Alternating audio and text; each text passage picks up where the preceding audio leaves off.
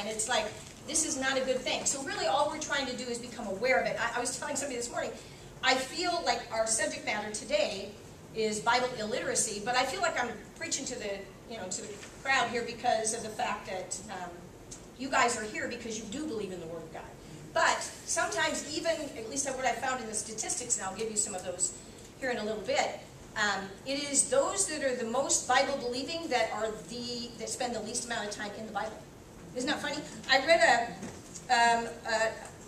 even this morning, I read an article, and it was called, what did they call it? I wrote it down somewhere. Americans are fond of the Bible, but don't actually read it. That's what the article was called. And so I thought, wow, this is interesting, because this is true. And then, so I have some statistics on that. But we're going to start out with, as Brandy's going to hand out some of the papers here that they got copied for us. I want to start out with a review, because believe it or not, there is a method to this whole madness of 6 weeks.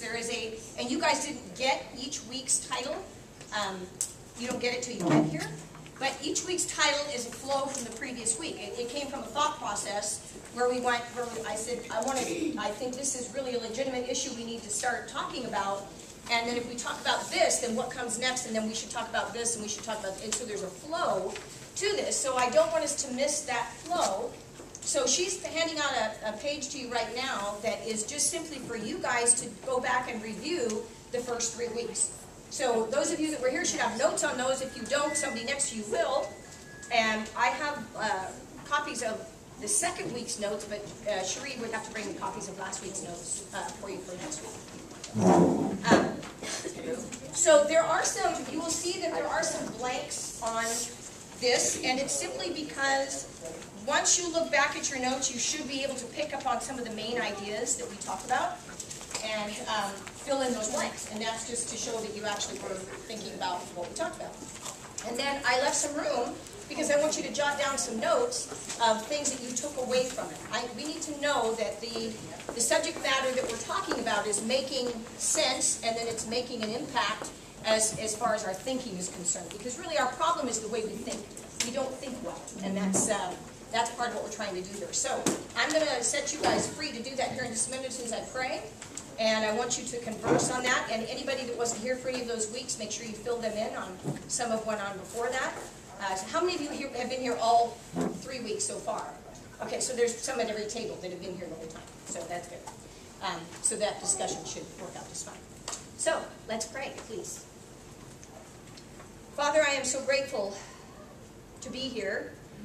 Grateful to be with these women who have come because they do want to know you. They want to know your word, and they can handle the conviction that it brings because it makes us better. And they know that it is life. And so I thank you for the privilege.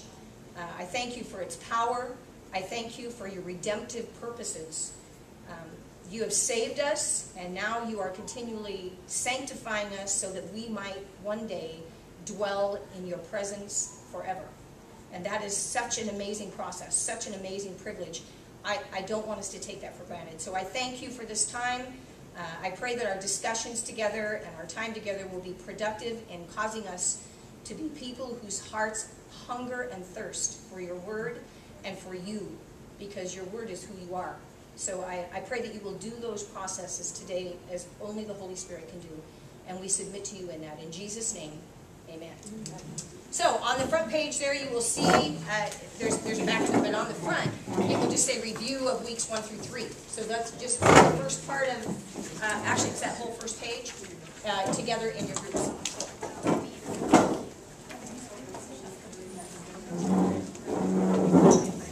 I have an awesome memory.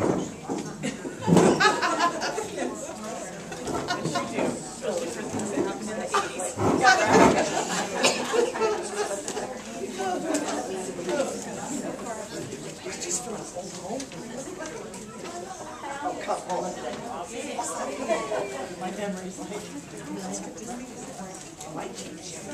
okay. So, I came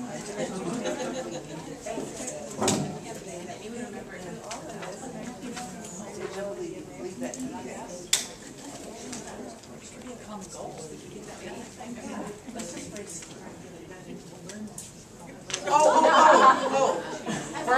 I leave now? That was one of my leaders. Yes, he is. This is a problem. And then number 2, he is a rewarder of those who seek him.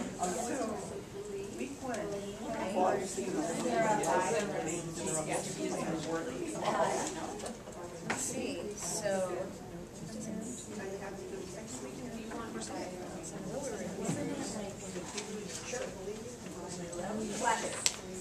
The second one says, Sage is leaving, these are ones that she's leaving. And the third one, and then it says,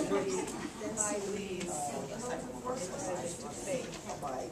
It's 2 words. So believe is abide. The other line must have Yeah, just carry forward. Sage is trying to be a person, is to believe he is, to abide. I think that line must have just gone down, like it was too long, and it must have carried down to this down here. You see why there's 4 lines instead. And I didn't notice it because I just copied it.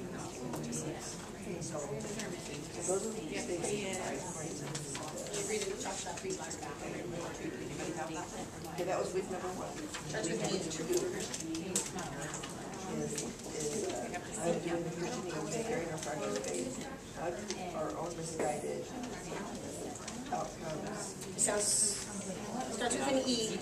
The misguided starts with an E.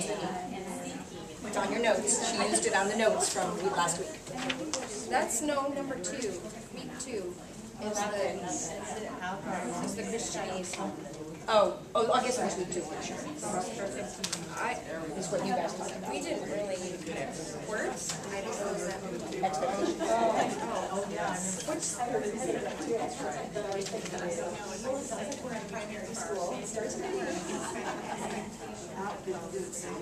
No, it doesn't say. Because we didn't have the same kind of conversation. Faith, yeah. Cheating, I understood that. I got a lot of scores.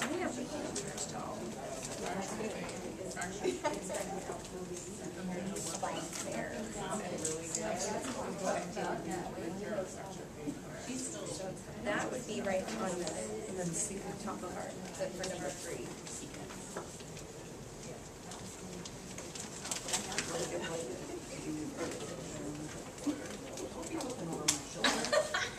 You should have all She says teacher.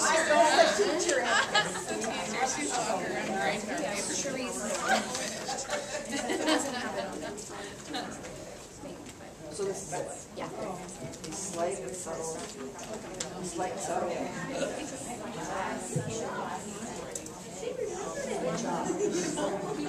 The frog story. The frog story.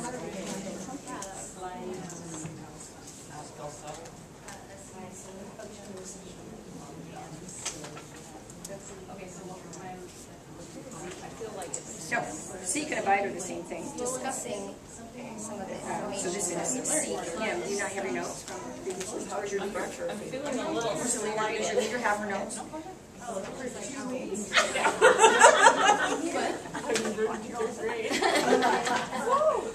She's getting them. So is But you don't have one. Okay, so is to seek, abide, So how do we fracture? and, no, I'm sorry, not seek, believe, you had it right, believe, abide, and then seek him, 2 words. They get it very exciting, like it says. Very strong. So you don't have the first start. Wow. So I had Mary start applying. I know you don't. So wait, I say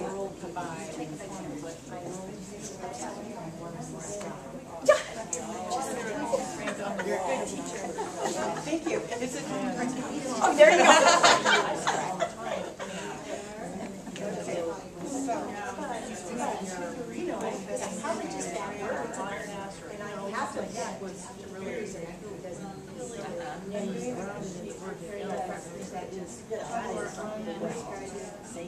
With an E. Expecting a lot. It's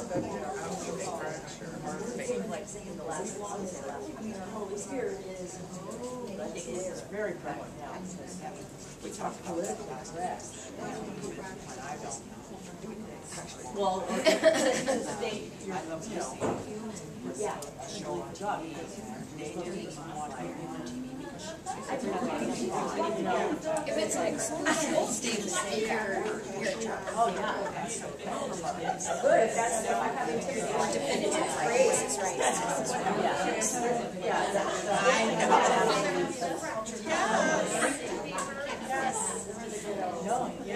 So you don't go to meet I think the trick is to be free, so, because if he's not gonna ask me something crazy over here, he knows I'm not gonna do it. But if I just come with a hair, here and there, pretty soon I'm over him, but it took me a long time to get there. He's got patience, and so he's just, you're just slowly. It is, on, see on mine, it is off of The track, but it took such a little bit baiting me, because there's no way you're gonna do something really wrong right now. So how do you balance then? Because the reality is we live in a culture where truth is not a agreed upon foundation. We talked about this in our things. You've got a culture that no longer does that now. Say 50 years ago, everybody would say, okay, we'll at least capitulate to this much. We believe, yeah, there's God. Now there were some outliers of people who might not have thought that, but yeah, really, you could at least be at that point of agreement. Like we're just when it comes down to rubber meets the road, sure, there's God clearly we see years back. That is gone. Now there's also other reasons why we exist or whatever, what we acknowledge. So now that means our approach has to be different because we're not starting with that same thing. So how do we, in a culture that doesn't reach truth understand and remember this thing to discuss it, approach them realizing not just filling in the blanks, where they're coming from. Do you see what I'm saying? Like it's a hard bit. You have to be very discerning to be able to speak into that place without being dragged into that place. But it's necessary for us to be aware of kind of what some of those things are. Well, I see that a lot.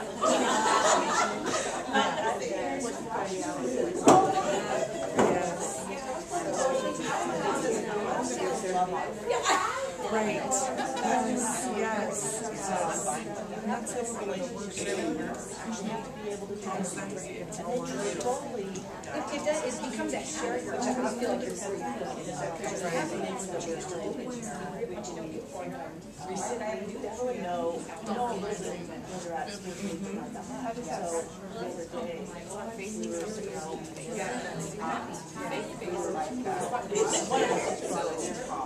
And that's what we depend on to grow our faith, and then the results match what we have expected. But that's not reality. That's not faith, for one. So, and I think it's definitely become a result-based faith, or result-based faith. I just salvation where we're at. So Sarah would say anything other than that reality. We talk other stuff. So I think you just have to build a relationship.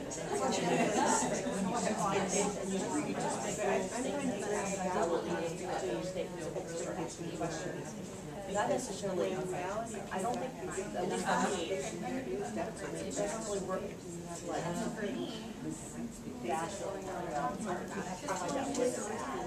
ask questions, start asking them, because I think when people have to start thinking, what do they believe? Think about that tonight, even though I know what I said was true. Like we were saying earlier, how do we want this stuff to be? It's kind of we let it slide and see. As long as we can, we're in the fight. So we're seeking God and seeking the truth. It won't be What's becoming true? Yes. So whatever we're hearing out here, we should be able to She's not doing this. having that. And then building a relationship. Right. And then building No matter how they receive it, you need to give it. I think listening is huge too. Asking questions. Instead of assuming. So much we don't realize how much people are really influenced by The loophole. so sometimes their adversarial stance can be really rooted in hurt. Like, it's not that they're totally opposed to us, but they're hurt by something. And so you only know that in relationship. You will find that out in relationship and by listening to them and asking questions and letting them come to their own things. But I think it is important for us to We don't believe to ground ourselves so that we can answer questions too. We have to know the answers and then realize how much I don't think I can answer. Like, if somebody asked me, would I be like, it's just what I believe, it's just what I believe, it's, you know, I've just taken it. That's not a super, like, stable answer. And we kind of think that's all we've got. You know, like, that's as good as we've got. It's believe, it's faith. And it's not as simplistic as that. There are reasons. There are good, logical reasons that somebody would believe in God. And we should have them. So, right. And most people, when I'm talking to somebody that needs help, they don't want me to need help. Right. They're like, no, I'm looking at you. I need you to at least know what I'm talking about. So I want to, you know, there's no comfort in that person. Oh my gosh, we're all good around, you know. Somebody needs to go to the rest. Yeah. And what I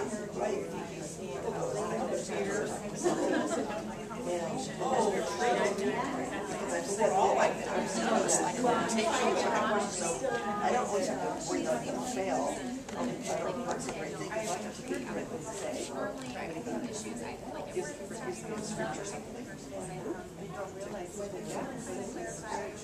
It's not ridiculous by yourself. Right. And we should be doing that. I mean, if we're living on a mountain with no home around us, we would still do that. You know what I think? We should still know this. We should still. Congratulations. And then, so it's not like, I'm going to learn this for the purpose of giving it. Yes. We do it because we need to do it. Oh, I didn't have. Yeah. But because I studied it, I know that's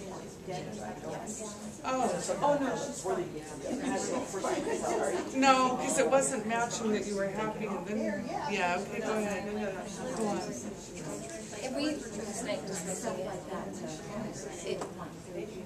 approaching it from the perspective of a fellow violator of law. Do you understand? We were talking about how when we come across as Such a great way. I wish I could remember that. I mean, maybe in the world, because we come as that whole, because we gave don't understand it. Yeah. like, here's what we've determined. But She said, you know, but that makes sense. Because I've committed this crime. Well, we have to approach it as I committed the same crime as everybody else. And the main difference is that the judge has never finally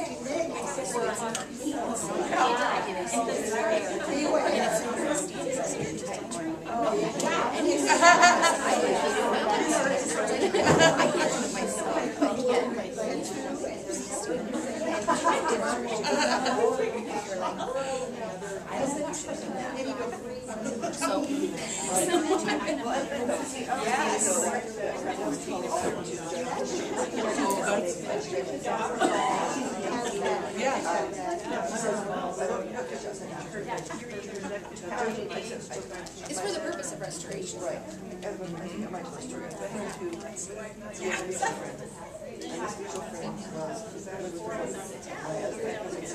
Maybe I don't say the word strong, but I don't want to judge you. If the judge is wrong, you're just helping her. She is hard. She's been helping some point. So she was she felt like she shouldn't even see it. She could let it go because she didn't want to judge her. Well, that's not true. So you judge her. What are you just saying? I love you to tell you. You're being so good.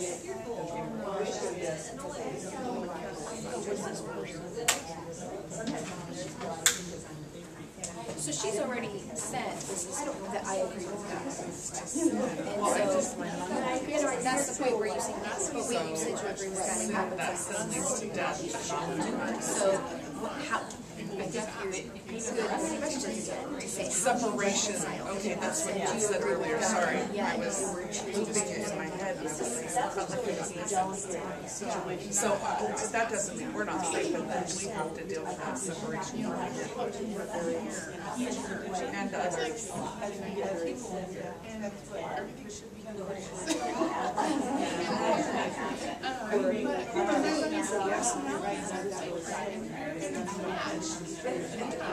Is that I'm called to come alongside my father, just and love you and your wife, and they're going to get offended, and they get offended. But I just offend people all the time. I'm not going to attack them. There's so many things I'm very Okay, a couple more minutes. To me, I can't get it. They're probably.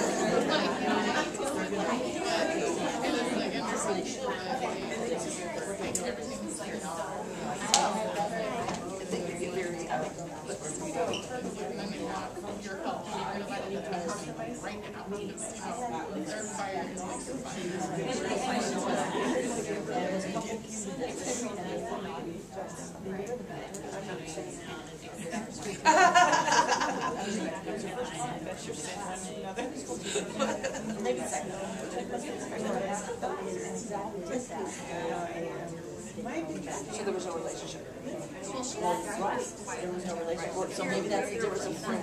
Just a friend of ours. You had the right to speak into your life. You had the right to do it. This is not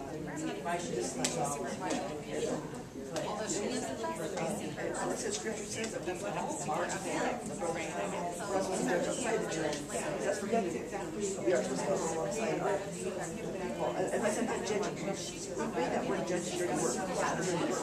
Judging is just All right, I hate to put an end to it all, but sounds like we've kind of gone over this a bit. I want to very quickly just pick up on some of the blanks, make sure that everybody got those. It sounds like you did.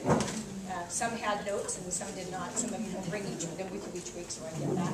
So what is this three-stage process that we just talked about the first week? Believe, okay, abide, and seek Him. Right, those are the three things. And I really focused that first week on that word believe and on the abide and the seek. We're going to talk a lot more about that same verse today because it is so significant to all that we're doing here. I stress the fact that we say we believe something, but it's kind of like the book I was saying that or the article that said Americans are fond of the Bible, but they don't actually read it. So we say we believe in God, and we really like God, and we like the thought of God, and we like being saved, we like the thought of going to heaven, but we kind of like Him added to our life here, is really what we want to do. We don't realize that He is our life. Yeah? I listened to an object lesson one time that said, you know, you can see a three-legged stool and say, I believe that's a three-legged stool, but it isn't until you put your weight on that stool that you actually believe that that's what it is. Right. So it does take an action of some kind of trusting in that object of whatever it is. And we're going to fully talk about that a little bit more here in just a minute. But I just wanted to go back and as you can see, the first problem, the first culture war and the crisis of faith that we have is what we say we believe about Him. And I think there's a lot of people who say they believe there's a God, but that they do not believe Him as far as even the controversy is that He was doing with the Pharisees, which, as I said, we will talk about. So that was the first focus, is we say we believe Him, and that was in the verses that we studied in John 8, and we're going to go back over that verse again. But then we abide in Him. That means we remain, we stay there. And we're going to put the emphasis on that again. And then the last one was that we seek him, and that was the Hebrews verses. It said, if you believe that he is, and that he's a rewarder of those who diligently seek him. We went over that verse. And that word seek him means to investigate, to crave, to demand, and to search out. So this is not just a, yeah, I'd like to see him once in a while and hang out. That's not that. That is like, I can't be away from him ever. And again, we'll discuss that even more so today. So I think that our problem is, this relates to what we're going to be doing this week with the Bible illiteracy, because reading the Bible and understanding what the Bible says is two different things. Totally two different things. And unless we take a closer look at what this verse particularly, and we're going to do that again, says, we will miss the whole point. And I don't know how many times all of us here probably read it numerous times, but there is so much more in this verse than what we see at the surface. So the seek him part of it means we search him out, and he is his word. So that's where we see that. But anyway, moving on, that was the first week. And then, so we have to come to grips with, do we really believe what we say we believe? And what does that mean to us? What does it mean to actually believe? And there was a response, as we said, to abide and seek him. And then the second week, Brandy and Bethany discussed the idea that what our problem with some of the things that we believe is that we start saying things without thinking about what we're saying. And their major point was, we use this Christianese, and they spent the whole time, it was so fascinating, to see how their relationship started out with Bethany saying to Brandy, well, because her daughter had cancer, God is good, so Lane will be fine, that kind of thing. And Brandy responding, well, God is good even if Lane isn't fine, basically was the thing. Bethany being offended by that at first, Brandy saying it, although not really expecting the outcome that actually came from it, because I think even Brandy and I have talked that when she said that, she still expected Lane to be fine. But was Lane fine? Lane was not fine. And that's our problem. It can crumble our faith when we say things and believe things that are not true. When we use Christianese and we do not play the thought out. Because we use the phrase, God is good all the time, but we never think about the strings that we attach to that. We think, as Bethany made very clear, that it means God is good when he does this. And it's that we have to get rid of the when he does this. God is good no matter what he does. But we tell ourselves lies even in the church, and that was just one of the Christianese. They gave several examples of that, but that's a huge one. We use a lot of those Christianese phrases that really make our faith trite and unreal and unbelievable, and to where we don't even believe it. And so it's like, we need to be careful of that. I think that if we say we believe what we do believe, it's so serious that what we say we believe it be true and be right and be complete, that we better be careful about how we speak about it and not take it rightly. So how has our own misguided expected outcomes, how do they fracture our faith? And they do, because Bethany is an absolute miracle, but I have seen people, and so has Kathy, I've seen people who've gone through those kinds of crises and they've completely fall away from the Lord. That's usually the outcome, because they've expected God to do something and he didn't do it. And I've seen that happen with people even in much lesser situations than the dramatic ones that they have lived through, where lesser situations happen to them and they're like, well, God didn't come through, so he must not exist, or I'm out. I'm not going to do this anymore. So what we believe about God and what we say we believe about God, we need to take very seriously. And be careful of those expected outcomes that we put on him. So then we went to week 3, and that was now how does the culture, this was the church culture, how that fractures our faith by the things we say right within the church and the things that we respond, how we respond to the Lord in the church. But how about how the culture now inundating us with their lies and their compromises and their standards that and I'm not blaming the world, I'm blaming us. Because the world should think that way, that's how they think. We're the ones that are responsible to think differently.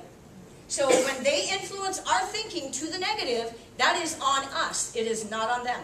And we need to take responsibility for that. We can't just keep saying, and when I say that, I want you to know that, we can't just say, oh, the culture, the culture, the culture. Yes, it is the culture, but it is our love of the culture that is the problem.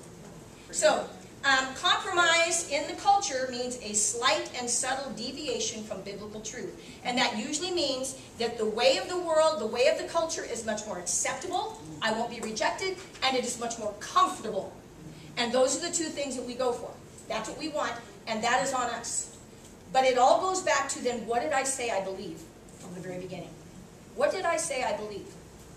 Because if I really do believe it, would the culture be that tempting to me? Would that culture be that much of a fracture, have that much of a fracturing result on my faith? So as you can see the flow of what we're doing, we're trying to figure out why is this happening and why are we falling for it is really the bigger deal.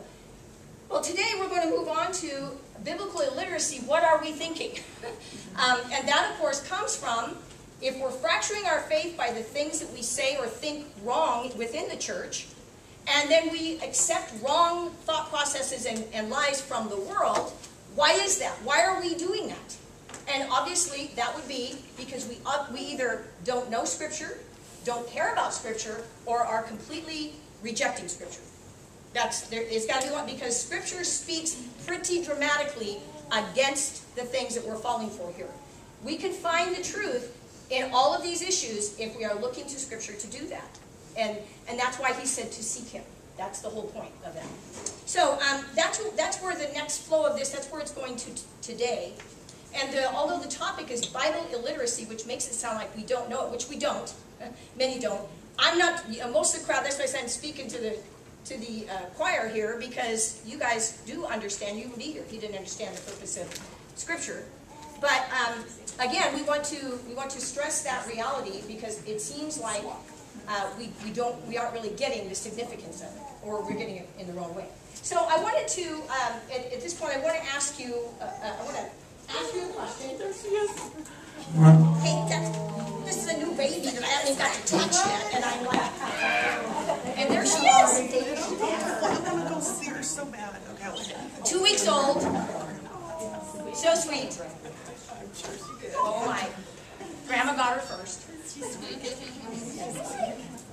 Okay, what I want to do with you guys is, I looked up and did quite a bit of research on all the different reasons why you can find on Google, of course, as to why Christians don't read their Bibles. Why Christians do not interact with their Bibles. And let me tell you, there's a whole lot of them, because it's a chronic problem right now. And the church knows it. So what I wanted to throw to you, I put down 10, 11, 12, 13 different ways. But I wanted to ask you, if somebody was to ask you that question, you don't have this tape, okay, I don't, so this is a pop quiz, and these they kind of come up with it themselves. I'm going to ask you, if somebody was to come up to you and do a survey and say, why do you think the church does not read their Bible? Like I said, why do we think it's so great, but yet we don't read it? What are the reasons for that? What are the reasons why we do not engage with Scripture within the, and I'm talking in the church, but some of the statistics were actually just Americans in general, but they were also within the church. So as you're thinking, I want everybody to give me some feedback on why do you think we do not engage? Yeah. Oh, very good. Okay, see, she said distracted by social media. And number 2 was I forget or I get distracted. So she's got the number 2 on the list, is I get distracted. But their comments on that were, if you can do social media, you can do Scripture. Because I have the Bible app on my phone. Exactly. I went to that first. Okay. You know what that tells us? Okay, guys, we're going to be just as harsh, honest as we can be here, because this is the reality of it. We've got to face these truths. Why is social media more enticing than the God of the universe? Yes? Because your dopamine in your brain goes, woo! Okay! What's going on? I love it! Yeah, that's exactly right. It's very true. Our brains are rewired. Right. Rewired. Yes. And isn't there, I think there's a verse that says, be transformed by the renewing of your mind, right? Because of that very thing. That is really, it's like right in your face, isn't it? It's like, the world is like I said, so colorful, it's like fast moving, it's entertaining, it's got all those things that we think we want. So again, this is what I'm saying. The culture is not the problem. We are our own problem. We are just as infatuated by what the culture gives as what the culture is. And the problem with that is, that means that God takes a lower place. And clearly, is it logical to think that we say, and we believe, that the God of the universe, the creator of all things, absolute love, absolute power, absolute truth, he is less exciting than the drama that goes on this planet? Well, I don't know what we're thinking. It doesn't even make sense, does it? It really doesn't even make sense. I find it true when I can see it when my grandkids go, oh, we'd rather go skating than spend time with grandma. I get that. Yeah. I get that, because grandma and skating is two different things than their kids. But I don't get why I would rather spend time in a world of chaos than I would with the God who loves me, who created me, who has every plan for me, and who I'm going to spend eternity with. It doesn't make sense, yes. Do you think that pride plays into that? Oh, absolutely. I feel like even in this topic of biblical literacy is that we as Christians, we think we're literate. Yes. And it's pride. Yes. And we know that God resisted the proud. Exactly. So we just suck right into what the culture has for us because we think we got it. Yep. Yep, you're right. We settle for what we have. We're good. We're good here. I wanted to give you a couple of statistics as we do this. One of them was 53% of Americans have read very little of the Bible. They admitted to that. 53% have read very little of the Bible. 22% read a little each day. 22% of all people ever. So that's not good. Our statistics are not good. But I think you are right. Let me see, where was one of them that I saw? Oh, number one reason, I'm not smart enough. Is what they said. Or I would go with you and flip that and say, I'm too smart. I don't need it. I can do it myself. I know enough of it to be able to, I know the 10 Commandments or whatever it is. I don't do those kinds of things. Okay, any other reasons that you think people, there's a whole bunch of them here. So far we've got too distracted and I'm not smart enough, yes. A lot of people also say that they get it from their past. Oh, absolutely. That's exactly what, one of these, where was the one? It said that we don't need it because I get it from the people that are the professionals and they give it to me. That was another one of the reasons. So I get it from professionals. That's where I get it. That's like only eating when you go out to eat. Yeah, exactly. Yeah, you don't ever eat at home. Yeah, that's very true. Yeah, that was one of the big reasons. I go to church, those people know what they're talking about, they give me what I need. Okay, another one, yes? Well, and do the average person want to see what they're doing wrong? Oh, very good. Okay, that's good. See, you guys got this. You see what they're saying. It says one of them is, I might have to change. So ignorance is bliss. Exactly, exactly, yes. And that's in that same line, it's too hard. It's too hard because then I might have to do something with it. So that's another one. Okay, anything else, Tammy? It's just a battle with our flesh and the spiritual realm. It and is. the whole war around us. Absolutely. To try to distract us. Right, but we give it, it's still back on us because we have the choice to do that. That number 10 was I don't have time, which is kind of what that is. I don't have time, too busy. I really, really hope that God never says he's too busy for me. I'm really hoping that. And fortunately, I know he never is, but boy, I hope I don't have to stand in front of him and say, sorry, I was too busy. That's a bummer. That's not good. Okay, another one? It's boring. That's exactly what they said. It's just boring. It's just boring. Part of that is the Bible is too confusing. So boring and confusing. And I had written on here, outdated. Yes. And there was actually one that said, I have so many papers that I've written on, I can't find which ones. Alan, my lecturer, said that the Bible is contradictory. Yes, that was another one on here, that the Bible contradicts itself. And the guy on here says, okay, if you can find 5 of those, then I'll talk to you. Yeah. But there aren't. There aren't even 5 of them where they're contradictory. And Well, it's been changed over the years. oh yes, that's another one. Right, that's another one. That would be why other people don't read it. If I was to take a poll in here, what would that look like? Really, it would be the same. It would be I the mean, if same. we're gonna be honest, it would be the same. Probably be the same. I Have have any of yeah, you I ever think all done those any of those things? Yes. Yeah. I've thought every one of them. I'm sure. Every one of them, so far, right, we think those things. One on here that I thought was interesting, that I've heard before, is reading makes me sleepy. So that means I'm going through the whole day doing other stuff, and I wait till it's time to go to bed, and then I try to get in a few lines. No wonder it makes you sleepy. Number 9 is I don't know where to start. Oh. Genesis means That- beginning, so. I mean, in this age, especially with all the there's Bible reading programs, there's daily Bibles, there's Audio Bible. yeah, there really isn't none of those. Another one is I never get anything out of it. Right. Okay, that's problematic. That is a problem, and this I think goes back to then. I would wonder what you said you believe. That's why we always go back to what we believe, what we've said we believe. We have said that the King of Kings and Lord of Lords, the Creator of the universe, the one who actually created our soul, is boring, doesn't have anything to say to me. I don't want to spend time with him. Do you see the irrationality of our thinking here? This is a problem, and if right here we say we do it, can you imagine the church as a whole? This is the problem. Bible illiteracy has gone way down, and I am not in any way against book studies, other book studies. I don't want you to get that, even though we focus on Scripture, but I'm not against that. It's just that we've come to the place where it's like, okay, I'm depressed, so give me a book that's about depression to handle my issue that's got a couple Bible verses in it. Or I need some help with my kids, so give me a book on raising children that I can just focus on that, but don't give me the Bible. That's where we're at. That's where we're at, because it's just too much. I'm going to tell this group here and hope that it doesn't have a negative outcome. But we are going to be studying Genesis in the fall. Genesis is a 2-year study.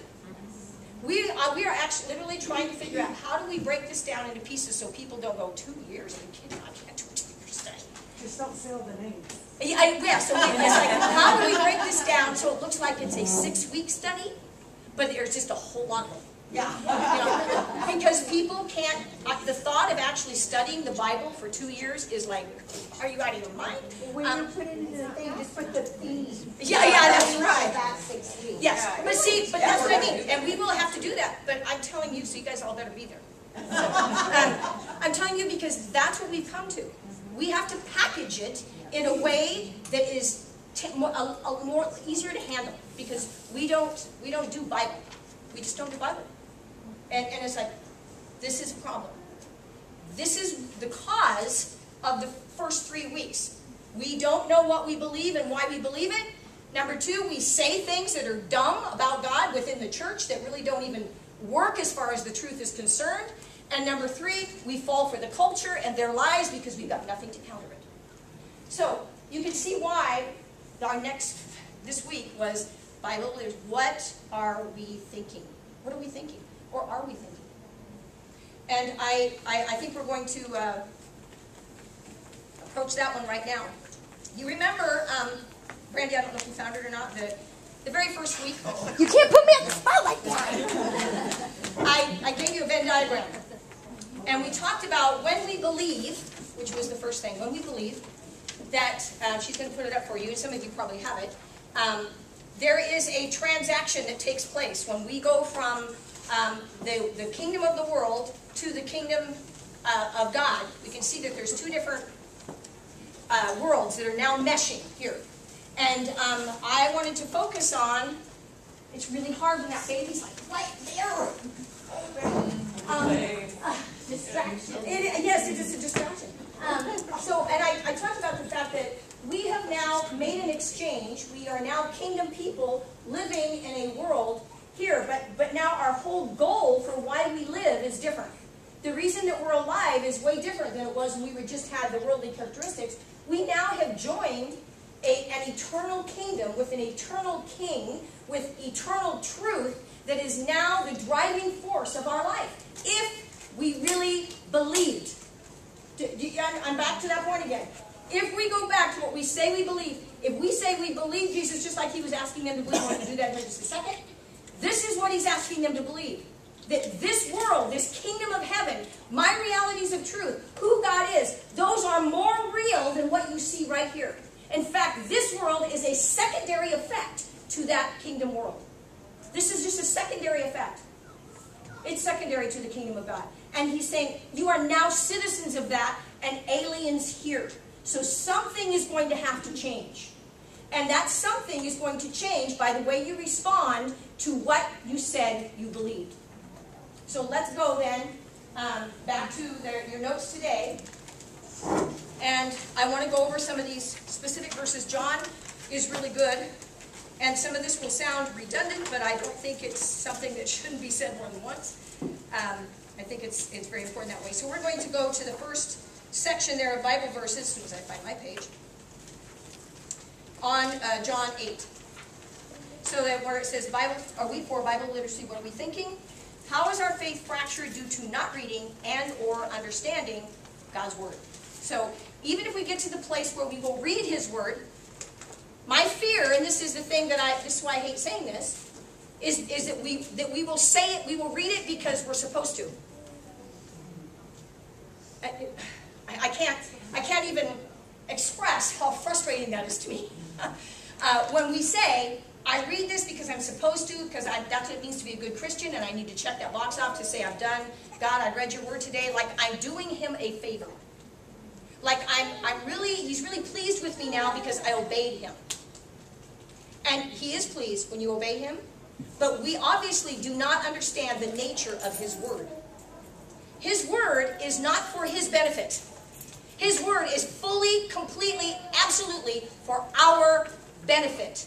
And when we begin to see that, we will then start hungering and thirsting after it like we do for food or for Facebook in this world. Because when we realize the significance of it, it will no longer be something that we do because we have to check it. It will be because it is our life. And that's really what it is. Okay, so work with me here then. John 30, and what I want is I think all of us should memorize this verse. So this is the same verse that I had before, but I want us to fill it in. And this is in a New American Standard, so we'll go as we do. But we're going to say this sometimes because by the time we're done here, I want us to know these verses. And I want us to know that it's John 8, 31 through 32.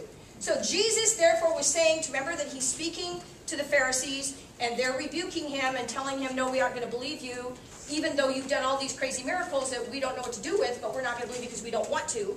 But it says, the statement there was that there were some who believed in him. So Jesus, therefore, was saying to those Jews who believed him, there's that word believe again, if you, notice the if, bless you, if you abide in my word, then you are truly disciples of mine. I'm going to say that again, and we should have this going over in our head continuously. If you abide in my word, then you are truly disciples of mine. Now, remember, we're going to talk about in a minute who Jesus is speaking to when he says this and what this means to them, because we need to figure out what it means to us. And you will know the truth, and the truth shall set you free. You guys know that. You know, you should know by now. I'm going to say it again because we can't hear this too much. Jesus, therefore, was saying to those Jews who believed in him, if you abide in my word, then you are truly disciples of mine. It means, the word truly means actually, means really, disciples of mine. And you will know the truth, and the truth will set you free. All right, so let's talk about these verses a little bit. Let's consider it. Now, I have two goals here. Number one is for us to see what Jesus said about the significance of his word. Number two is for us to get into it and to see that you don't just read it. Okay, we can just read that verse, right? But let's do what we said. Let's seek him in that verse. That's what we're going to do today. This is what, and when we're going to end, I'm going to give you like what we would do normally in a Pursue study, where you're actually going to take a chapter of John and you're going to study it at your table with questions that I've asked. Because I want you to, this is what it takes. We don't just read God's word. We want to know what he said and why he said it. And so therefore we study his word. All right, so let's look closer at this. Consider what Jesus is asking those listening to do if they believed in him. I mentioned this the first week. You're a Jew, right? You've been following the law your whole life. That's what you do. That's what everybody in your culture does. That's what everybody in your village does. That's what's expected of you. That's what your parents do. That's what your great-grandparents did. That's what you're passing on to your children, is you follow the law, you follow Torah, and you follow all of the traditional teachings of the elders, because they were the ones who explained what the law meant. So when they say, keep the Sabbath, and they give you, however many it was, laws that went with that, then you follow all those laws. That's what it means. And this is what it means to be a human being to them. This is who they are. They're Jews who do this. So, when he says to them, you need to now believe me, what is that going to say to them? Because what had Jesus done already that would have caused them concern about believing him? Okay, everything, right, he broke almost all of their religious leaders' laws, all of the traditional laws that have been passed down about the Ten Commandments and about the law. He broke them all the time. So, I'm a Jew, I'm watching Jesus, and I'm thinking, wow, this guy healed, and my goodness, he's got all these things. But see, if I believe in him, I'm believing in someone who breaks everything that I've lived with my whole life. Right? That takes a, you better stop and think that through kind of moment. Right? I don't think that this is just a, oh yeah, I like him, I think I'll just follow him. This is like not a groupie event, this is a whole different kind of event. So let's consider that. You would no longer look to the law and the religious leaders as the authority. So when I'm looking at Jesus, I'm going to believe in Jesus now. That means all that the law, all the thousands of years that we've had the law, and the Jewish religious leaders and their authority over that law, all that God has told us to do is no longer the authority, but I look to Jesus' words as their authority and source of truth. So they're standing there looking at him going, okay, Jesus or the law? Because what Jesus is saying, they think, it's not, but they think is contradictory to everything else they've believed. This is what it's going to mean for them to believe him. This is what I want us to take seriously, what it means to believe. So they've got to consider that. Second, no longer will they depend on the sacrificial system to remove their sins. Oh my goodness. How in the world do you now not sacrifice for your sins and go on thinking, wow, I've got all these sins now that I didn't sacrifice for, when that's been your whole life? That's not an easy thing and not an easy decision to make. This is what, and again, I'm saying this because we're taking 2 verses of Scripture and we're just breaking it apart and thinking about the reality of what's going on there. We're not just reading it, we're trying to put ourselves in that position to see why Jesus said what he did and what he meant when he said it, when he said you have to believe in me. Because these are the hearers that were there. So, they no longer believe in the sacrificial system. They have to risk their relationships, their reputations, and their community standing for that truth. Because as soon as I say, I believe you, Jesus, you probably lost your job, you lost your family, you lost your community. Nobody's even going to interact with you anymore. You're a heretic. In fact, you might even be stoned. Because he was killed, right? So, if you're going to believe him. And we know this example is true because of the man that was, and I mentioned this before, the man that was born blind, and Jesus healed him, and he went into the synagogue, and they're like, okay, who did this? Why did he do it? And he's like, well, I don't know who it was. I just know that I was blind, and now I see. And they're like, are you crazy? It's the Sabbath. You should be carrying your thing. That the guy told me to pick up my thing, and he healed me, so I picked up my thing and walked. Yeah. And they're like, no, you can't do that. That's terrible. Why would you do that? And he's like, well. And they're like, he's a sinner. And he's like, what? I've never heard of a sinner causing a blind man to see. Wait, explain this to me. How does that happen? How does a sinner heal my... And they're like, well, who are you? Smarter than we are? We're the smart guys here. You need to listen to what we say. This is Linda's version, by the way. And he's like, funny. I've never seen a sinner heal a blind man before. And you know what? I don't know about the guy. All I know is that I was blind, and now I see. So they're like, okay, you're out. Remember he even called his parents, they called his parents in? Yes. And they're like, all we know is that is our kid and he was blind, but you need to ask him. Because they know that if they stick up for him, they're out. And once you're out of the synagogue, you lose everything. The risk was so high.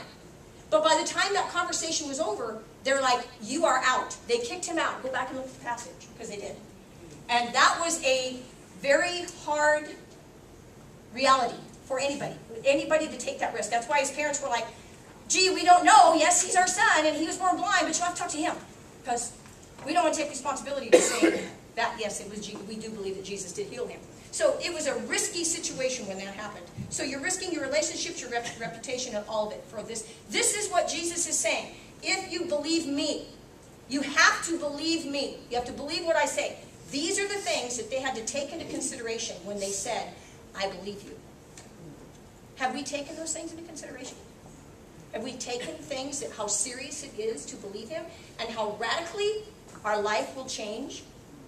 He's assuming there will be a radical change in your life. He's assuming there will be a cost. There was a cost. There was a high cost for them. But see, we read those passages and we don't even think that through. And we wonder why we don't know what it means to believe. We just think it means, yeah, I can't come up with any other explanation, so there must be a God, right? And if he's going to give me heaven, great, I'll believe in him. That's how we take it. But these things actually, we do the same thing. We have to make this same sacrifice. It just looks different for us because we're not Jews. That's absolutely. But we no longer look to the leaders as authority, but God's word as authority. Exactly. We no longer have to do to earn it. It's not our doing anymore. And now we might risk relationships. That's and right. reputation. I know I have. I've lost some relationships because of my belief in Christ. So you're absolutely right. Thank you for bringing that out. We have to have the same understanding of the cost of what it means to do that, because we have now joined a different kingdom. So if we have to say no to Facebook, then we say no to Facebook. I'm not telling you to say no to Facebook. I'm just saying if you do have to do that. If you have to, as was already stated at this table, I won't name names because I'm always picking on her. If you have to give up, if you have to give up watching certain videos. As she said, she went home and took them all off her computer after the first week. We need to start understanding. Believing is not just going, yeah, I believe it, and I'm going to get some really great things out of this, and I have all these expectations of what God should do for me. That's not what it means to believe. And this is eternally serious. Exactly. This is eternally serious. So, that's the reality of that. Number two, what would be the result of abiding in his word in verse 32? When we start, and abiding, remember, it means to stay there. It means to remain. And you're going to study that today on the reality of what that means. Don't miss this. We use this word abiding all the time, and we think we know what it means, and we do not know what it means. We do not pay attention to what it means. And it's what the reality was, what Jesus was saying to them, is if you believe me, and you abide in my word, that meant not just hang out with me once in a while. That's not what that meant. And you're going to see that in the study that we're going to do here in a minute. It doesn't mean that. You cannot change kingdoms, completely switch the demographics of that kingdom, and the requirements of that kingdom, and the culture of that kingdom, and then just hang out with the king once in a while. And then go back and spend most of your time in the other kingdom. That's not the way it works. And Jesus knew it. Jesus knew. That's what he's telling them. Unless you take seriously what it means to believe me, and then come and stay with me, you won't be able to do it. There is no way that if he told them this, and they said, yes, I believe in you, and then went back off into their regular life without going back to him and seeing him and listening to him and paying attention to what he said, what would happen? They would have gone right back into the Jewish religious system. It happened all the time, which is what Paul was talking about. Remember, many of them wanted to, okay, we'll believe in Jesus, but we got to be circumcised, we got to keep the law, that's the outcome they came to. That, and he's saying, unless, this is how hard it's going to be. This is such a contrary belief system now to everything around you, unless you stay with me in it. And you will see from John 17 what he meant by stay with me in it. We're going to do that in a minute. That you won't make it. If you go back out there and just go back to your regular life and don't just really engage with me now, you will go back to your old way of living. It will happen every time. It's kind of like the parable of the soils. The soils, remember, they came up for a minute, and then the cares of this world just drowned them out. Satan came and plucked them away, whatever it was. It's the same thing. To abide with Jesus means something much more serious than to meet with him once in a while, or to think about him now and then, or to sing songs to him, or to listen to somebody else talk about him. That's not what it means to abide with Jesus. And we better come to grips, and that's what I mean. This is just 2 verses that we're talking about here. This is the difference between studying God's word, taking it in and letting him speak to you, and reading it. 2 different things. All right, so So what was the result of abiding in his word in verse 32? You will know the truth, and the truth will set you free. And you know what the truth is? Jesus said you will know the truth. Didn't every Jew there think they had the truth? So really when Jesus is saying this, he's saying, you don't have the truth. You have to listen to me to have the truth. Wow! No wonder the Pharisees went, what the heck are you talking about? And then when he made the next statement, they really freaked out, which if you go on in that passage, I didn't have time, but you will see that they freaked out over his next phrase, which was, and the truth will do what? Set you free. And they're like, what are you talking about? We've never been slaves to anyone.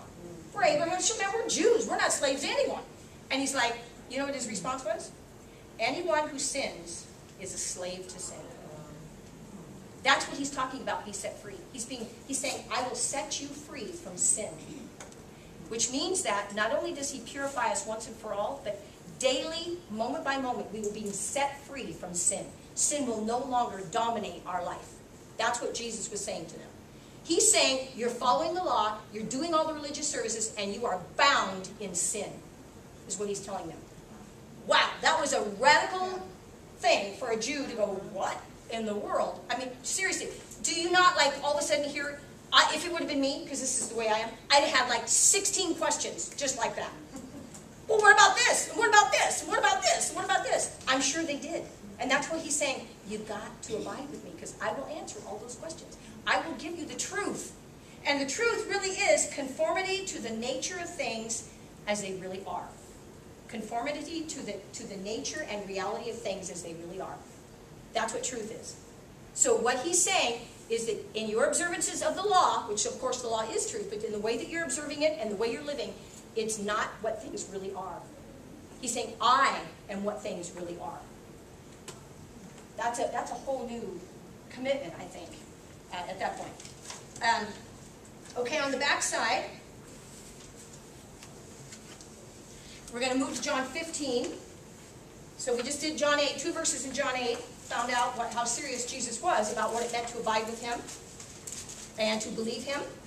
And now let's go to John 15, 4 through 6 and say, okay, then where else does he talk about this? This would be the key to Bible study is cross-referencing. All of you, probably every single Bible in here, if you have cross-references, they will cross-reference John 8 that we just did, 31 through to John 15. So cross-referencing is really, really important when you're studying the Bible. You want to see what else does it have to say about that issue. Well, Jesus clarifies once again, a couple chapters later, what he just said about abiding and what that means. And so, let's do this John 15, 4 through 6. Again, mine's the New American Standard. But the first word he says is, abide in me. He says it again. Abide in me, only now he adds, and I in you. Now, we know that he's getting closer to his death when the Spirit will come and he actually will abide in us. Right? That was his goal. And this is what he says. As the branch cannot bear fruit of itself unless it abides in the vine. So he's giving an example of what it means to abide. Now with our cross-reference, we can learn some more about what that means, about what Jesus thought that meant. He didn't just think it, he knew it. So, unless it abides in the vine, so neither can you unless you abide in me. These are familiar verses. We all know these verses. But that's why we're taking a closer look at them. It's the difference between reading them and studying them. I am the vine, you are the branches.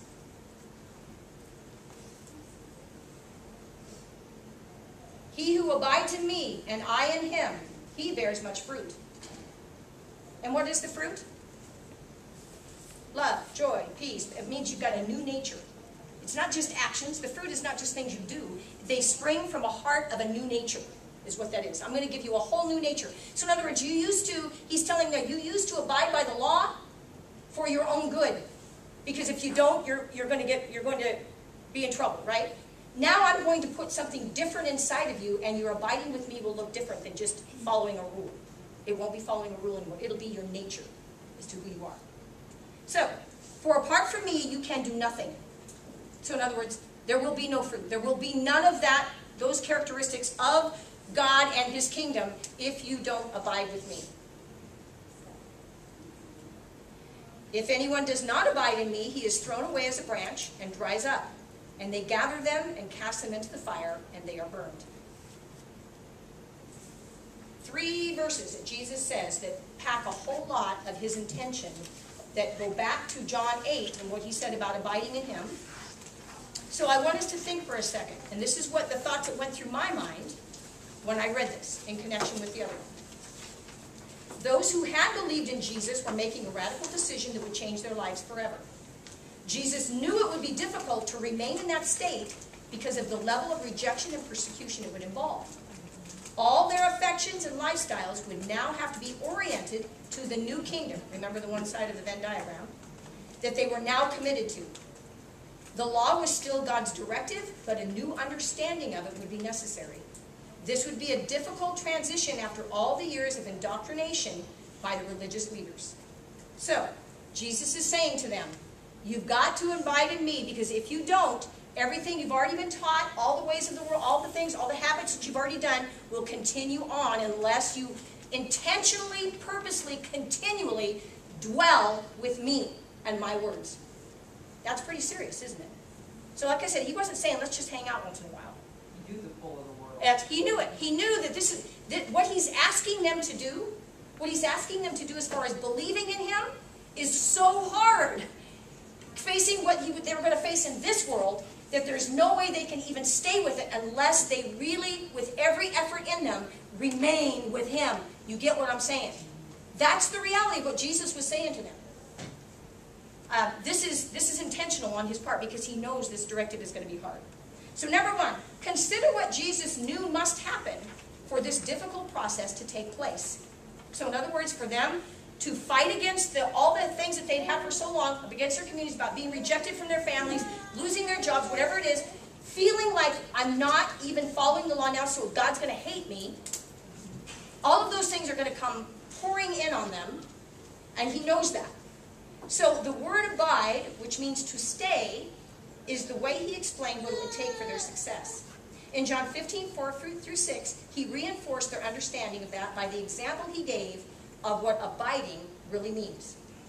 Okay, so now, if you're turned to that passage, and you haven't read above, we just filled it in, I want you in your groups to answer the next questions. He gave French words example. He gave mine and the branches.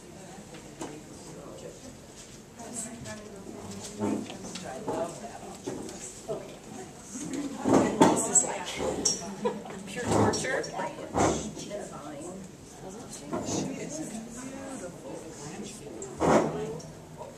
Abide in me and I in you, as the branch cannot bear fruit of itself unless it abides in the vine. Neither can you unless you abide in me. I am the vine, you are the branches. He who abides in me and I in him bears great fruit. Without me, What does the branch get from the anyone vine? does not abide in me, he is cast out as a branch and taken down through the ground. They gather them and throw them into the fire. They are burned. So what is the example he gave us? Well, knowing what happened in the room. And we have a little tree in our front yard, and the wind took one of the branches and broke it off. So it's hanging there, it's still there, but it's not attached completely. So we all know what happens when that takes place. It's dead. So we have this gigantic branch hanging down. We can't get to it because it's way up there, but we have this giant branch hanging down that is now dead because it has detached itself from the tree. So it gets life. Well, this says that Anybody that does grow wild, Everything, yeah. what they call concrete, it just gets Right. Power. disease, strength, very true. Well, there is a necessary flow that has to take place But like, in order for it to remain life. how do you define it? think about our bodies that say like, Replace those, because we have chicken or something, we cut off the blood flow to the life. Eventually the roots of our what's full, because it gets, it has to have that blood flow, that life. And for the reason, it was cut off. It's on water. It's right. All the nutrients, he has all the water that we need to grow. There's a lot happening up here. Unfortunately, we don't know. Well, it goes back to the same offense of you just take on things that we talked about in the brain, like get that smart. Yeah, that's That's what we get from this work.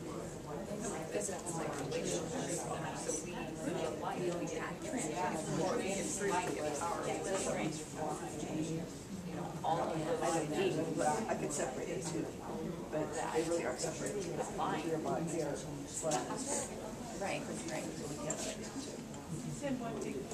How does the body says, well, I live it here, I'm gonna do this. We just watched the Netflix the other day. You guys it's still revolutionary. Sometimes it's weird, but there's one part where he's, and this, How did I say it?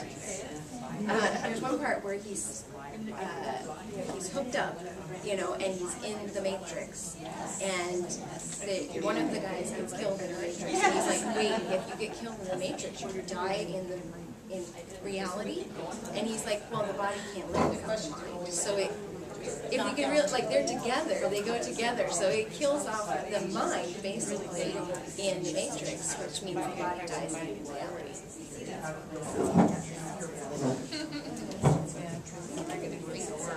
And you can't do this. Bullets fly out.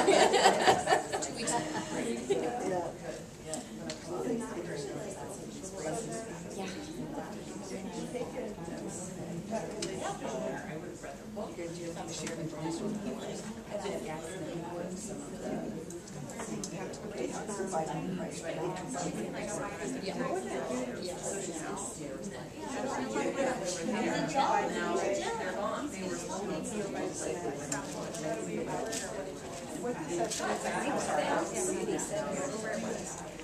Somebody said that John is kind of like the beginning. Genesis says in the beginning. John starts. Yeah, good. So Yeah. it's like, You know what I mean? It's like And there's more strength. before, but now it's just an outward, different kind of understanding of it. That the Word was Him, the creation was Him. yeah, you cannot separate. It needs that. You can't abide in Christ. You can't abide in the Word. You cannot abide in Christ. So there's we need to give I think that's where we, as a culture, have severed that. Right, because that's right. Everyone's abiding in His Christ. No, we're not in His Word. Or vice versa. We're in His Word. We think we're abiding, but we don't have the missing part, which is the relationship with Christ. We made it more religion than a relationship. So it definitely has to go together. It has to go. I kept thinking there's a same thing, and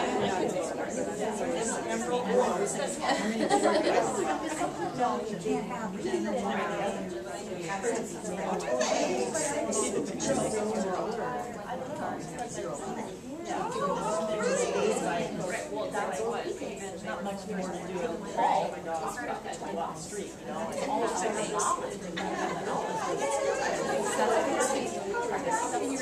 You know, by fighting Christ. He's trying to separate those out. Yeah, we have thoughts. That's not And that's why the Word is alive, huh? It is so crazy when you think about that the God of the universe sent us this, and that we wouldn't want to just be in it all the time.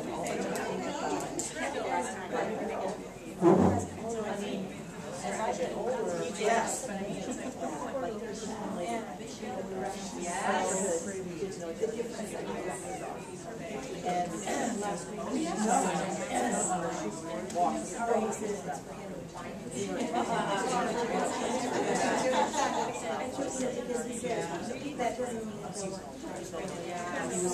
Okay, did you get through the questions?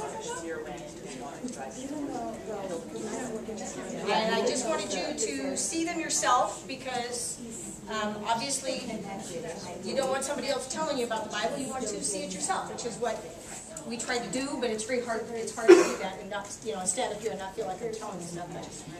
I'm going to give you the rest of the remainder of time here in a minute to do this all, to do that, to abide in His Word is what you're going to do. And that really is why we exist as Pursue, because we believe that God's Word is God. we believe that what He said is worth listening to, and He gave it to us for a reason. So we want to encourage that as much as we can. So what is the example He gave as an object lesson to abiding? Vine and the branches, right? So He said, okay, I said this before that I want you to abide. Now let me describe it, what that means by an object lesson. And this object lesson, and all of us have seen that. In fact, I just did that today. I came home after camping, and one of my big pots of flowers had flipped over on top of itself onto the floor. And of course, so many of those branches were no longer abiding on the plant. Some of them were broken, trying to abide. They were kind of like hanging on. But, yeah, please, but see, if I had just taken those ones that were partially broke off and just put them up and just taped them on, they still would have died. Because once they're disconnected from, because what is that vine giving the branches? It's very life. It's very life. That's why I said, you can't abide with Jesus and just hang out with Him. He is our life. Any more than these sweet little babies, when they were in the womb, if you detach them from their umbilical cord, there's going to be a problem. Because that's the life source. He is our life source. Which means that His Word is our life source. And this is what I was saying by, we have this, I don't understand, well, I do, it's because we don't understand what He's saying. That's why it's so important to look at what Jesus was actually saying. Because somewhere we can come out saying, okay, His Word, He wants me to abide in His Word, but that just simply means I can take it once in a while and read it here and there, or, spend a few times if I have time, or whatever it is. But if I've got something more important, I could, because we think that it's not what it is. See, we haven't looked at what it is. If we knew it was the life source, if we know that if we want to be close to God, He said, this is where you do it. This is where I give my life to you. Besides the Holy Spirit has filled us, and now the Holy Spirit wants you to, remember, what was the purpose of the Holy Spirit? Was to remind you of everything that I said. So, that's what He said. Remember, the New Testament wasn't written when Jesus said, abide in my word. Listen to my words. He was saying, it's going to be written. Everything I'm saying to you, He's saying, is the truth. All of my words. That's why He later had it written down in the New Testament form. And now we take that in because, and remember what John said at the beginning of John? In the beginning was the Word. And who was the Word? Jesus. Jesus was the Word. So we cannot maintain a relationship with Jesus. It not that correlates to what we say we believe. And not stay attached to that vine and have it be our life source, which He has given through His Spirit and through His Word. So if we're just going to play with the Word, we're going to wither on the vine. That's all there is to it. Well, and that's what we were talking about here, is you can't disconnect the two. No. Because that's where distortions happen. And that's what we have done, is we either think we're abiding in Christ, but we don't need the Word. Yes. Which gives us religion. Yep. Or we abide in the Word, which gives us knowledge, but we don't have the relationship. Yes. So a lot of our Christian culture distortions are coming because we've separated the two. We separated the two. Yes, very true. All right, so what does the branch get from its vine? Life. It gets life. Everything. Everything that it is, and it cannot exist outside of that. We will never be the church as we were intended to be. We will never be the light in the world that we were intended to be. We will never reflect Christ the way we were intended to be without the Word of God being a continual source of life on our part. That's just what Jesus said. This isn't Linda said it or Pursue said it. You just read it. That's why I had you read it and answer it, because there's no way of getting around it. That's just the reality of what it is. Now, we said we believe it. And we said we believe it. That's exactly right. He's talking to those who did believe in Him. And now He's saying, now that you say you believed in me, this is what it's going to take. This is what it's going to take to have a relationship with me. And there is no other way. So, number 3, how does abiding in Christ relate to abiding in His Word? Life source. It's the same thing, right? That's why I said John 1, He is the Word. So when the world He says, that wants to destroy us. yes, yes. We have to stay connected to Him. Absolutely. And he even said that, if they hated me, they're gonna hate you. And nothing, you know, if they're gonna hate my words, they're gonna hate what you say about me as well. That's the cost. And as I explained earlier, the cost to a Jew, I'm not gonna be on the camera ever. So, Everybody turn and smile. yeah. We'll be on the camera. When he was explaining the cost to them, they understood it. They understood what we don't understand. We just take it and go, it's just something we can add to our life. And that was never what he intended. But we get there because we don't study his word. You can even read this and not get there. You have to look at what was intended by what he meant. And that's why we study the word, not study about the word, you know, kind of do a devotion on the word, listen to a sermon on it. We look and see what he says to us. All those things are good too, but he wants to speak to us. Hey, where are you going with that, baby? Okay, you know, okay. I'll let you do that. Okay, so abiding him in Christ, when he says abide in me and I in you, he means my words in you, right? Because he's already said that in John 8. Abide in my word. It's the same thing. Same exact thing. That's the call he's given us. Okay, so because of all of this now, I want to give you a chance, as I said, to abide in his word. And to do some of this on your own. So you're going to take the last page, and it is read John 17. And you are going to discuss John 17 and then do some cross-referencing, because that's what God's word validates itself. So if we're going to want to know, that's why I said, if I want to know what abiding meant in John 8, then I go to John 15 and it tells me what abiding meant. So it will explain that itself. So we want to do that first before we start looking at other sources. Now I am all about the Greek and the Hebrew. I mean, because it helps me to understand. I think sometimes, and I took Greek and I took Hebrew, but I'm just totally dangerous. I have known nothing. I mean, I'm just. It was like all I could do is say I did that.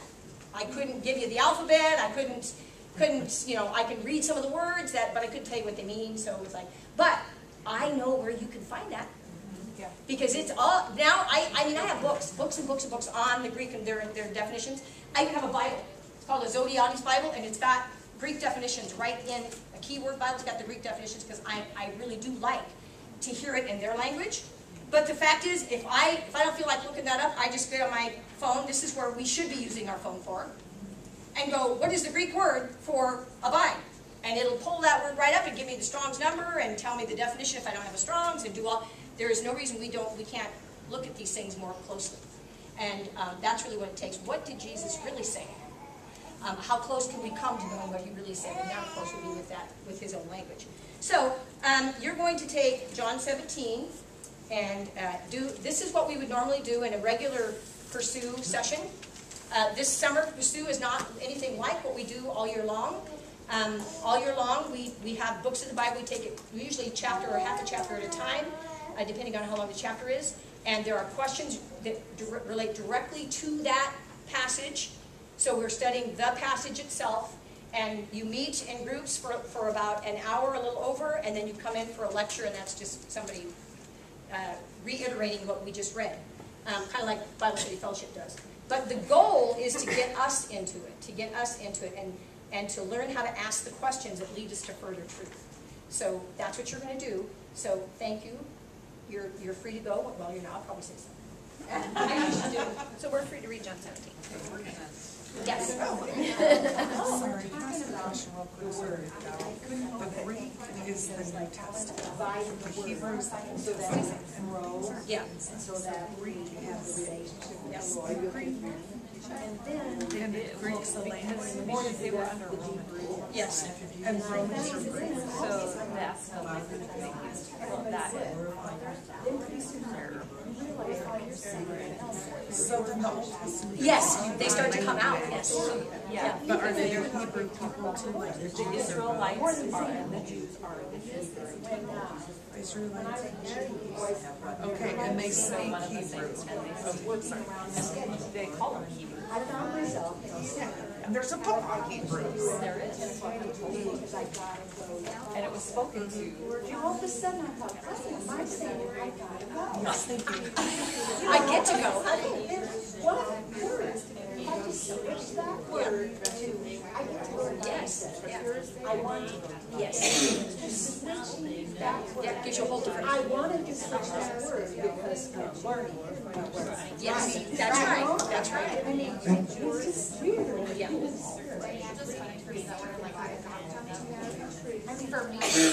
That word is gone too. Well, yeah, right. But if you're just saying that as a regular person. Yeah, they think it's a demand. Yeah, it's like obligation. Or that somebody said I have to. And no way. Right. I want to. Although we do kind of say you have to. I know. It is a habit. You've been with us too long. It is a habit. For them to understand. Yes, definitely. They may be one, even as we are. Well, I was with them, I was keeping them in my name, which thou hast given me, I guarded them. And not one of them perished, but the son of perdition. Yes, the scripture right. Well, and it only makes sense. But now I come to be attached to these things, I What is in you will eventually come out. Because that is who he is, comes out. I have given them the word, and the world has hated them, because they are not of the world, as I am of the world. I do not ask thee to take them out of the world, but to keep them from the evil one. They are not of the world, as I am of the world. Sanctify them in the truth, thy word is truth. As thou didst send me into the world, I have also sent them into the world. For their sakes, I say. It does do that. It does. That they themselves also may be sanctified in the truth.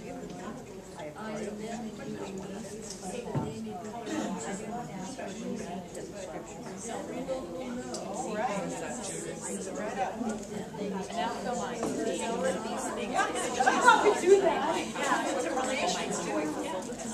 I've given them thy word, and the world hath hated them, because they are not of the world, even as I am not of the world. I pray not that thou shouldst take them out of the world, but thou that shouldst keep them from the world. They are not of the world, even as I am not of the world. Sanctify them through thy truth. Thy word is truth. As thou hast sent me into the world, even so have I talk about that. And for their sakes I send you that they also might be sanctified through the truth. Pray I for them. They all may be one, as thou, Father, art in me, and I in thee, that they also may be one in us, that the world may believe that thou hast sent me. And the glory which thou gavest me I have given them, that they may be one, even as we are one. I in them, and thou in me, that they may be perfect in one, that the world may know that thou hast sent me, and hast loved them as thou hast loved me. Father, I will that they also, whom thou hast given me, be with me where I am, that they may behold my glory, which thou hast given, for thou lovest me before the foundation of the world. O righteous Father, the world hath not known me, but I have known thee, and these have known that thou hast sent me. And I have declared unto them thy name, and will declare it, that the love wherewith thou hast loved me may be in them, and I in them. Eternal life is that we know him. And that will include him.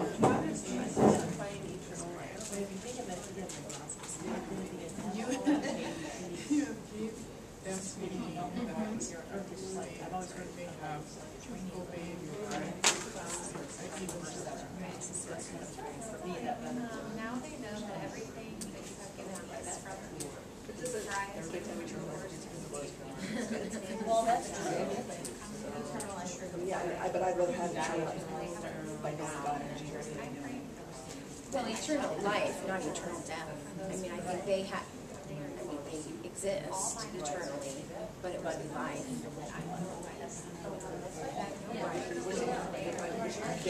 Yeah.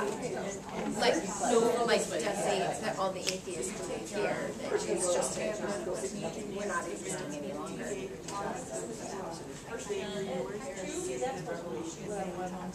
And they have Jesus read. What would you say that identify God as still in the world? Take the word celebrations like our word yesterday.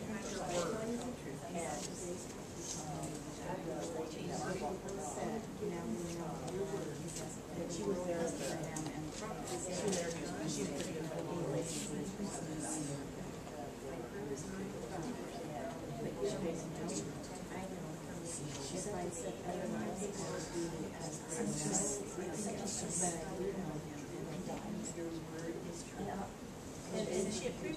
They have kept your word, I don't understand. But I think it just might be me. I mean, I'm too easy. So, yeah, but pretty much right out. Because they can't keep your word, they have kept your word. Is he talking about the Jewish people? Oh, I mean, I know her pretty well.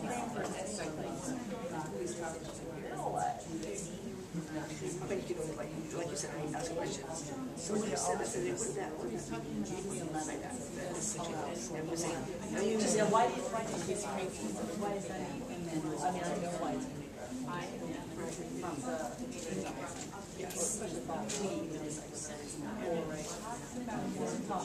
I mean, like with she said this is a waste of time. Well, why did she feel it was a waste? I said earlier questions are creative. Sometimes people say something. Yeah, I should have said, how do you say that? What do you mean by it has to be? You said that, just thinking about this. People don't want to talk about it. Yeah, to the best of their ability. Lots of training. Yes. Like I said, if you know where you're your paradigm. Yes. Or everybody's gonna go, or, you know, so that it's just, nobody just thinks that Jesus did, so maybe they did really believe that, and maybe more nervous about it, but they're thinking, well, either I'm gonna go, or they're going to say something anyway, and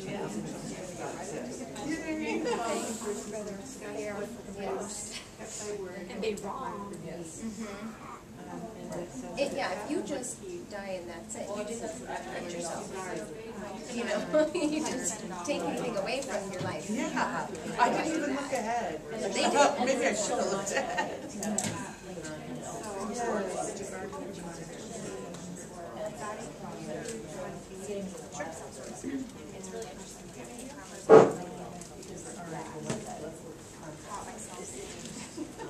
At least I'm not getting kicked out. I don't care. It's fine. there's a bunch of books out there.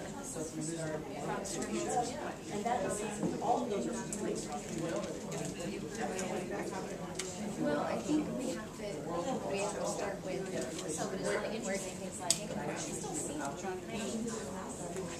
there has to be an established view that there's a possibility. And if you don't, that ends. Like if you found out that there was several types of if you heard that there was concrete evidence that God existed, would you believe? And some people will just say, You have not known. I won't. I know. You can't convince somebody like that. And so you know that conversation, that part of your conversation. It's a lot in this. But if somebody says, no, maybe I would, you know that you have a door there that might, because they're willing to listen to, And that's John saying that. maybe not evidence, but Jesus. At least some compelling thoughts. You know what I mean? And there's resources out there for learning how to talk to people in that way. There's some. I want to remember though that I don't say anything. I was I love people and I have no problem sharing Christ with them. Even if it means I haven't said anything. Just loving them and be there and God's responsible for me. And so that takes a lot of pressure off me. You know, I don't say anything. No, they do not. This is it. This is what we're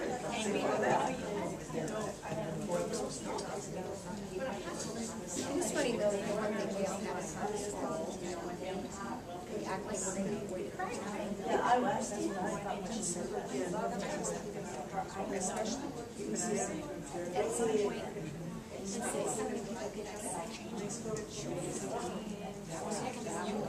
I remember the war he said, and it wasn't like it was service, we could change churches. They have persecuted That's easy to say. they had things that like saying, they were also all the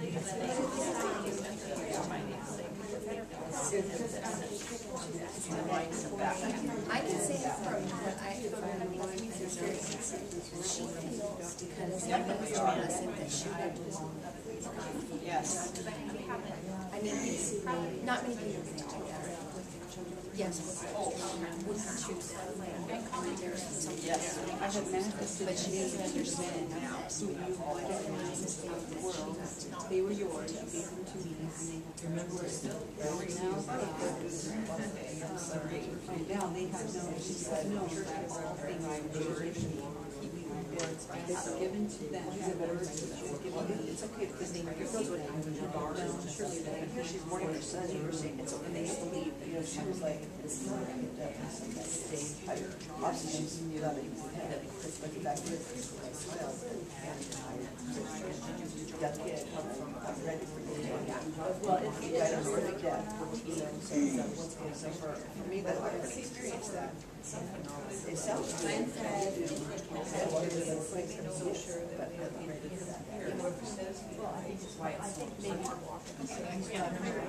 Did I get screwed up? You're doing, Mariah's doing, yes. Right. You're doing 14, you're 15, I'm sorry. I know I lost my place. Yeah. for thou hast a long strength and hast kept my words, verse 10, because thou hast kept the word of my patience.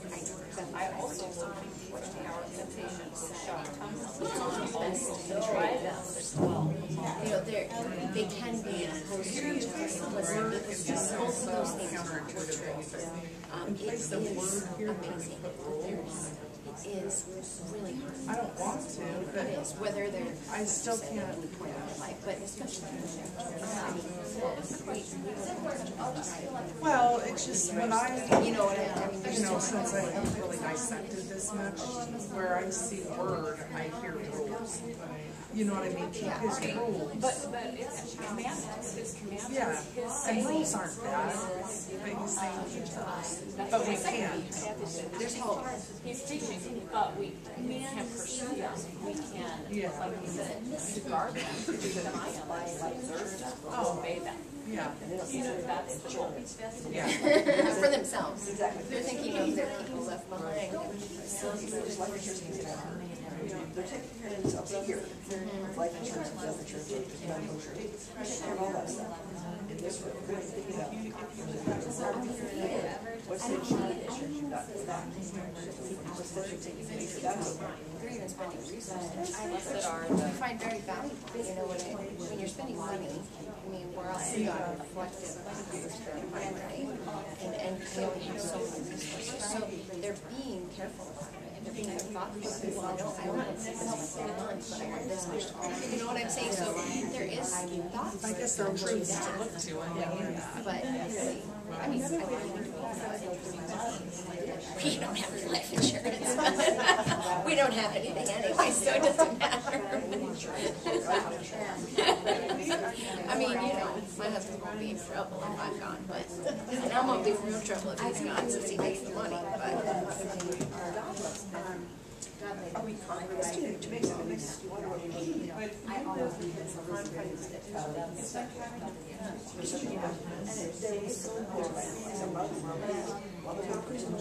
Everything going to happen. You don't have to worry about it.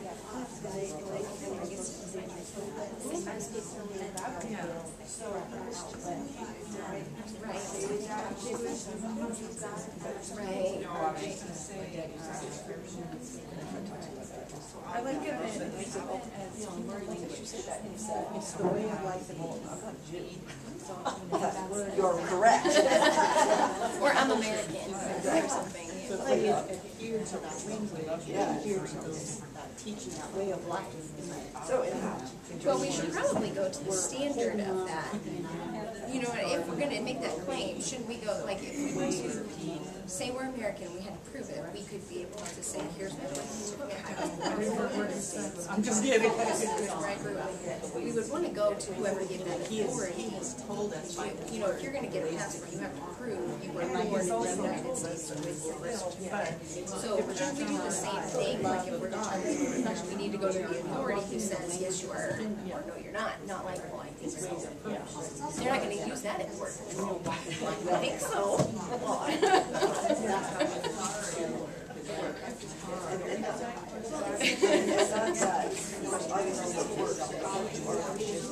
their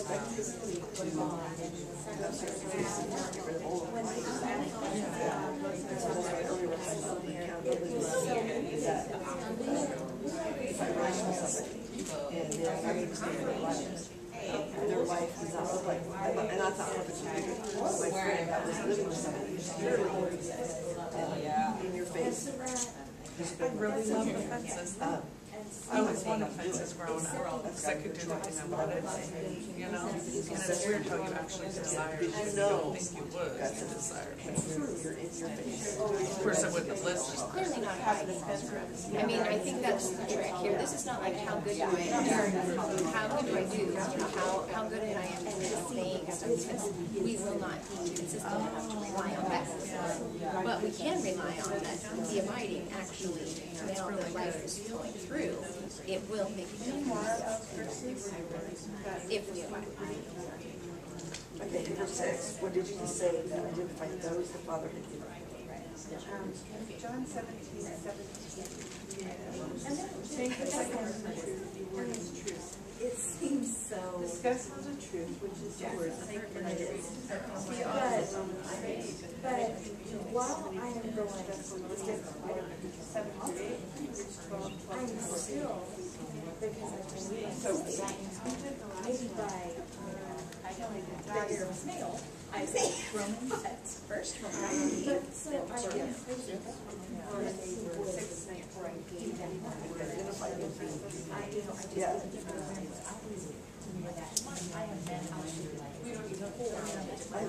Yes. I think when he says manifested, then it would be like I show. I've given these men.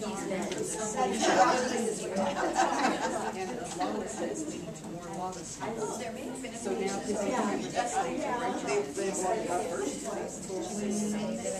his slaves of sin, They kept their word. They kept their word. and the things of which you are now ashamed.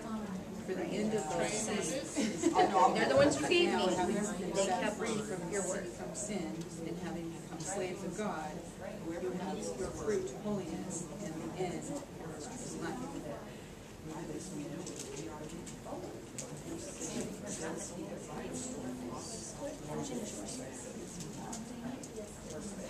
Does it say something different in that verse?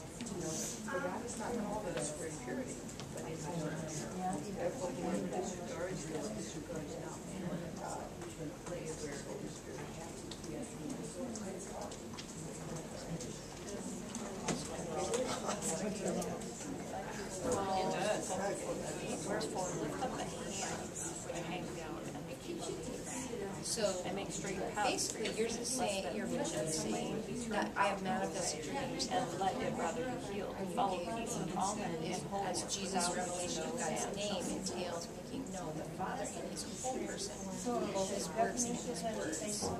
So He's revealed to these men the whole person of God, and now they have kept that word. Yeah. You aren't trying to keep this spot, are you? Back here. I just don't want your pages to be bent.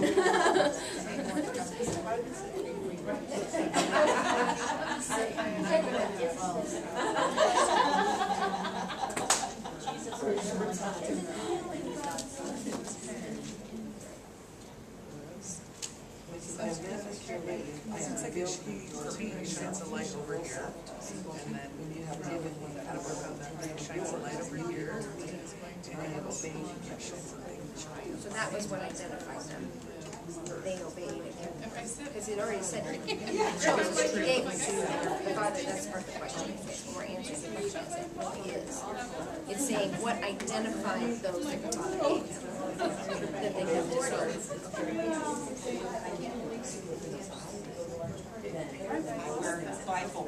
That's not the reference is yours, Johnny. So that's like that.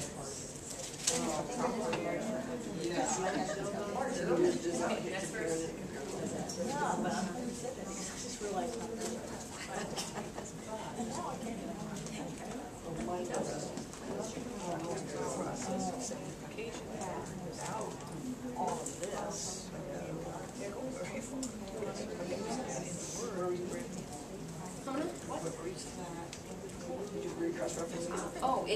cross-reference to John 8:51, which is where she goes earlier, which said, Oh, so these are the, oh, I guess that's part of what we're doing right here.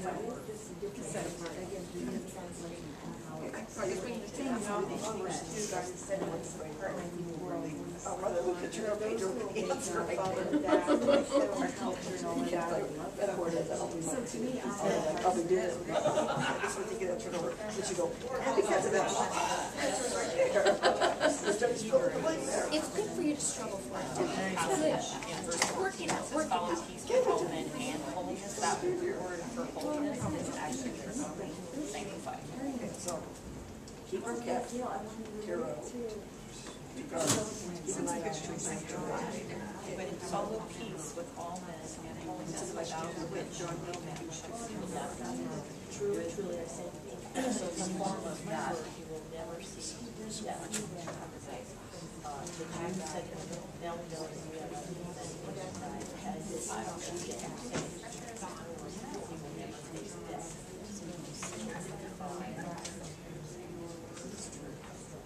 you have not known him. If I know him, I will say that you have not seen a liar, but I do know So keeping them means, first of all, would never say no.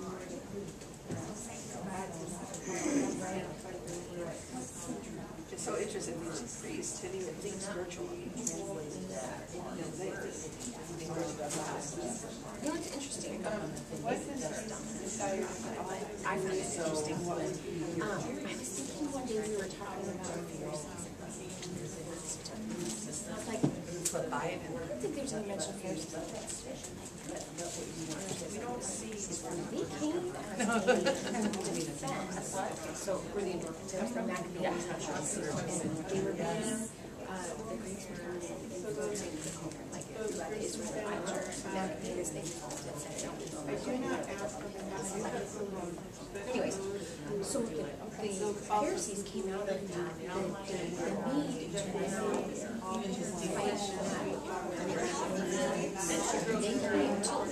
All right, we're getting to the end here, so we're going to stay right on track. We're not going to get organized.